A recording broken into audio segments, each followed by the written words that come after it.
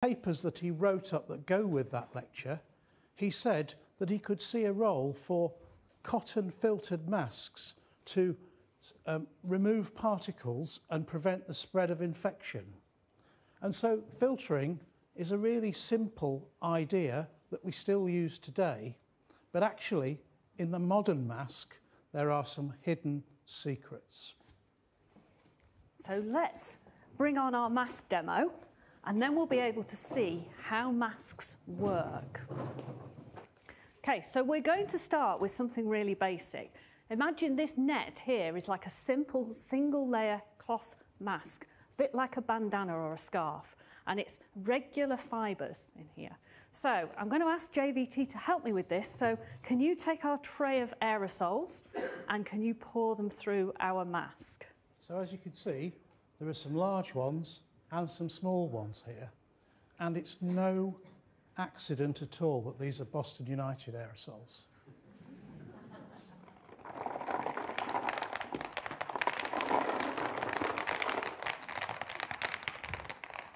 So what you can see is that our mask has stopped the big aerosols, but a not very good game for Boston United today, because all the small aerosols have fallen through the mask. So it didn't stop those small aerosols.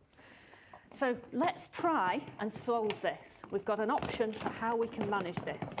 And all we can do is we're now going to put a second layer on our mask. Now this is a slightly different layer, because this time, if you look at it, it's not just a nice regular layer, it's a bit more chaotic. We've got crisscrossing fibres this time. So, shall we have another go? Pour our aerosols on.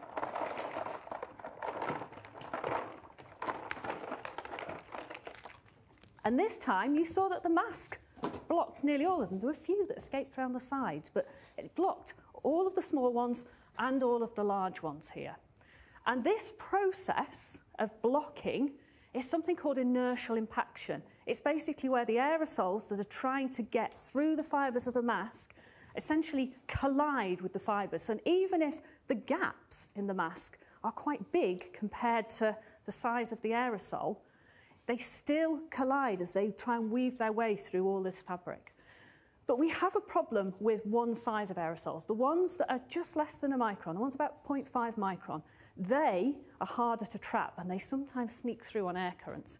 So to solve this, some masks have a hidden force, and we're going to demonstrate this force. So what we have here is a Van de Graaff generator, and this generates an electric field. So we'd like to turn it on, JVT. So now we're going to generate an electric field. I've got some tiny aerosols here, polystyrene balls, and if I bring it close to the generator, you see them jumping? They jump onto the generator as the electrostatic field grabs hold of them. Okay, let's do some around the front. Okay, so that causes those aerosols to stick. Perhaps we'll turn it off now before we electrocute ourselves. Okay, and this process is actually used in masks. So some of the medical grade masks actually have fibres inside them that are charged. They carry an electrostatic charge, and they can cause those smallest aerosols to stick. So, as you can see, there's some quite amazing science going on inside a modern medical mask. And you may have heard of the N95 mask, but actually in medicine we call it a respirator. And the N95 mask, one like this, has multiple layers inside it and electrostatic charging. So if we go over to my picture over here, we can have a look. And this is essentially a mesh sandwich. So you can see the two slices of bread. They're the kind of more normal mask layers. But in the middle, there is this purple filling, sandwich filling. And those purple fibres, as you can see, they're very random and very chaotic in how they're laid down. And they also have an electrostatic charge on them. And that's what's inside an N95 mask. Some larger studies in the population are beginning to show that when we all wear face coverings in crowded indoor settings, this does actually help to reduce the spread of many respiratory viruses, including COVID. Let's now go over to Kath, who should be on the grand staircase.